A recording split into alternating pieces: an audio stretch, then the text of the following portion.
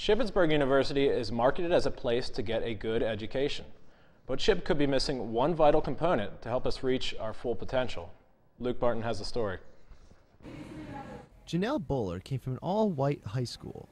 Though Ship affected her black friends, she felt no different. They felt like teachers weren't really paying attention to them or, weren't, really reaching out to them, but I felt fine.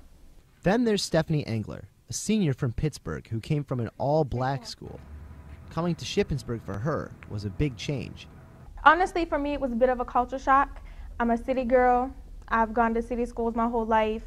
I'm used to being in classrooms where I'm more so the minority.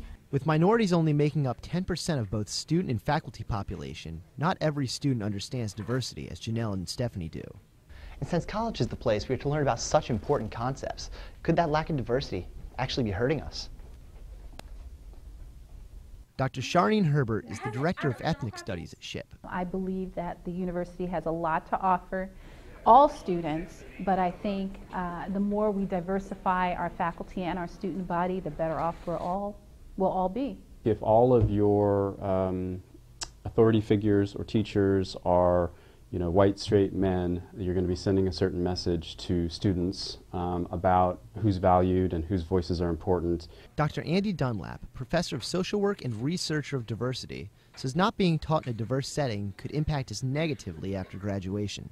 When you get out into the real world, away from South Central Pennsylvania or away from this area, it might be quite a shock to your system, and I think as educators we've probably done you a disservice if you haven't gotten a broader experience at college. He says just getting more minorities here isn't really solving the problem.